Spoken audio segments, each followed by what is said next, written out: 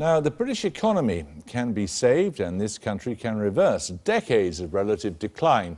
The former Deputy Prime Minister, Michael Heserltine, has emerged from the Oxfordshire wilderness, promising to lead his people to the promised land.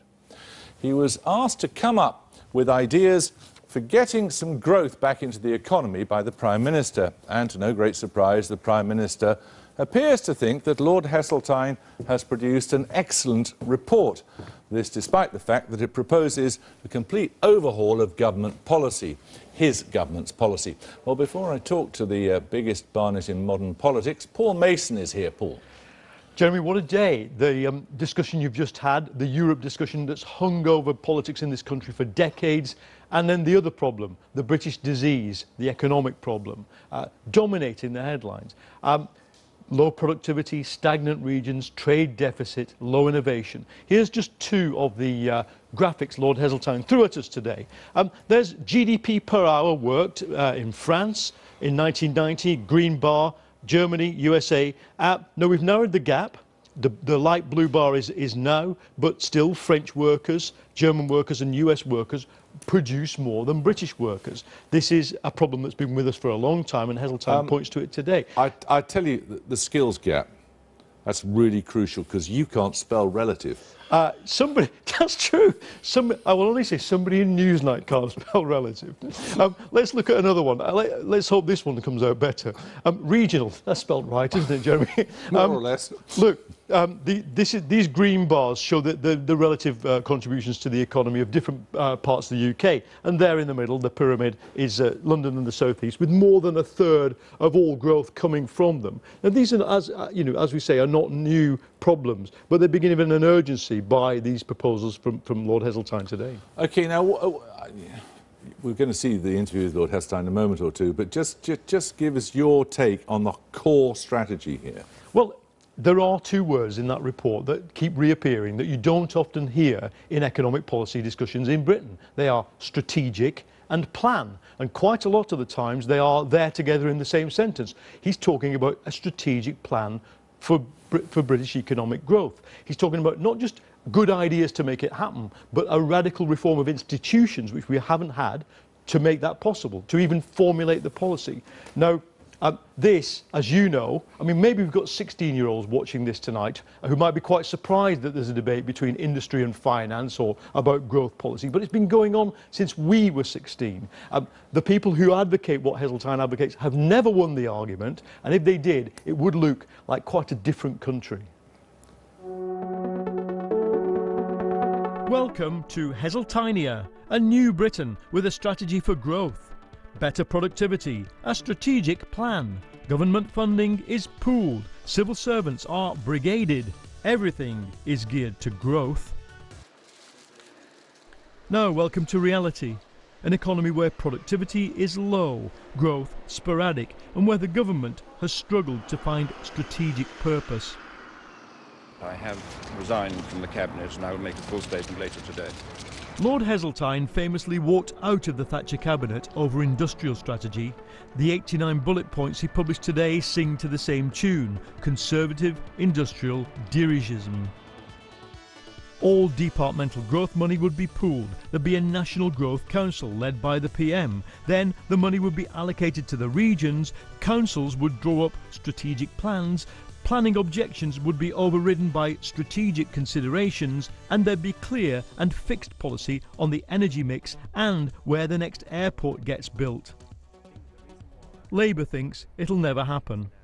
We've been advocating an active industrial strategy for some time, where you've got government actually doing things, intervening, helping businesses to grow the economy. That's very different from the leave it to the market, laissez-faire model propagated by Margaret Thatcher. Now, the sons of Thatcher in number 10s and number 11 Downing Street, this is not something that they would advocate, not something they would take on. So that is Heserltinia. A country where everything from the school curriculum to the election timetable runs to the rhythm of a growth strategy, where Britain plays hardball like its competitors, and where economic dynamism does not stop north of Watford. Well, a little earlier, I spoke to Michael Heserltine when he dropped by. I asked him why the government needed him to produce a blueprint for growth if everything was going so swimmingly.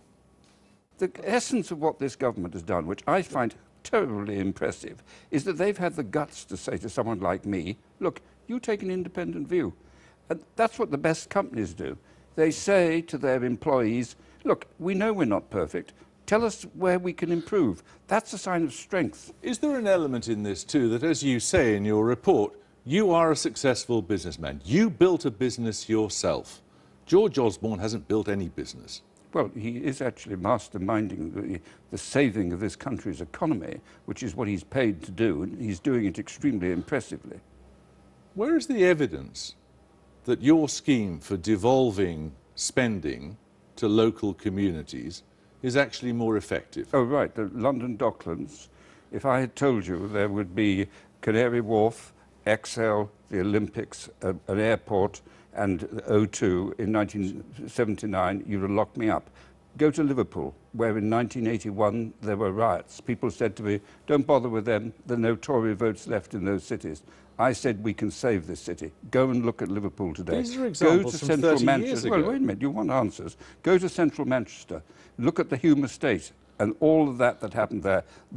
Everything I propose is based on what has already been achieved. But when you talk about reviving these great northern industrial cities, all our Manchester, cities, or Liverpool, or yeah. Gateshead, London's got even a single Tory councillor, do they? Well, frankly, Jeremy, I'm not in the business of saying, are they Labour, Lib Dem or Conservative? What I'm in the business of saying, can we make these cities contribute more to their prosperity and national prosperity? But you've cited examples from recent history. The argument is that the modern Conservative Party, the sort of people who are currently running the government, have no natural sympathy or understanding with those great cities.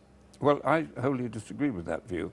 I think that the government has set up my inquiry precisely because they have sympathy with those cities. But in the end, what you're proposing is a revival of the old idea of picking winners. You even mention it in your report. Do you want to pick losers? Is it the business of government to be picking, well, we hope they'll pick winners, picking winners at all?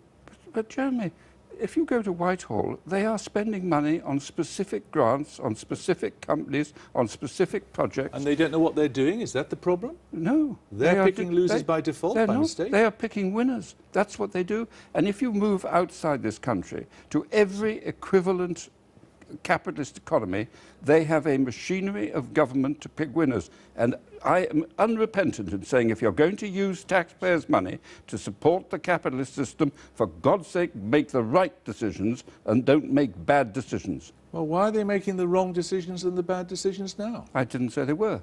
In that case, we don't need a change of strategy. No, we're on to two different subjects. One is the individual decision to put grants in the way of individual projects, and I say you are picking winners.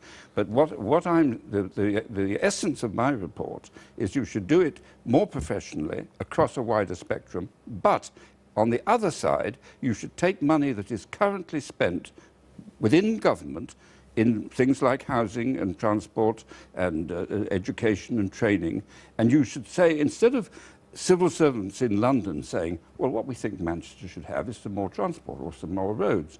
What you do is you go to Manchester and you say, this is the money we've got. What would you do if you could design the solutions? Well, why have we got a system in which we're spending money remotely and unprofessionally?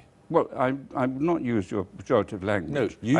No, you said London first of all, as opposed to locally, and you used the word professional as opposed to what we have now. You used the words unprofessional. I'm not in any way saying that what we do when we back a housing scheme or back a road scheme is unprofessional or incompetent. What I am saying is it fits a pattern of national London-based decision-making when I want to see it decided in Leeds and Newcastle, Manchester, Plymouth, wherever it happens to be. But working to a national council chaired by the Correct. Prime Minister. There's no more centralised figure in the country. Well, but look, there is no one else who can make anything happen in this country. You must have heard time and again Prime Ministers saying, we pull the levers, but it's connected with elastic. Nothing happens. And you don't think that's the antithesis of localism?